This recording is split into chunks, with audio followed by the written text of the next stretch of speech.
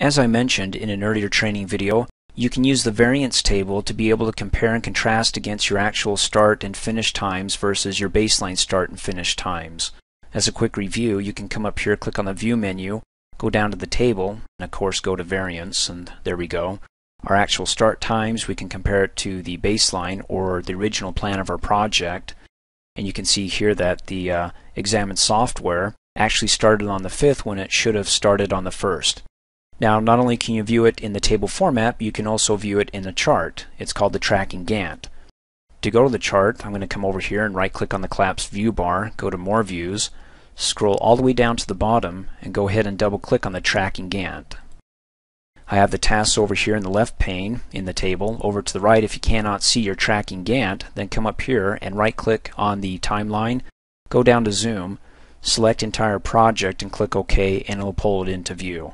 Now, as a quick review, as we've seen in previous training videos, anytime you see a blue task bar over here in the Gantt chart or the Tracking Gantt, that means that it's on a non-critical path. In other words, the task can be delayed and it won't push out the project date. How long it can be delayed? Well, obviously if it delays too long, it'll become critical because then it will actually push out the project date. As opposed to your red bars, which are critical, meaning that they cannot be delayed by 1 day because it'll affect the next task and bump them all out in a chain effect and push out the project date. So the blue bars can be delayed a little bit or a whole lot, just as long as it's not delayed too much where it becomes critical. And then the black bars underneath is the original baseline. That's where the task should have started here, is on August the 1st for Examine the Software. But you can see it's starting later here on August the 5th. And just taking a look at it, you can see that a lot of the tasks up here aren't sticking to the original plan or the baseline plan. They've all slipped.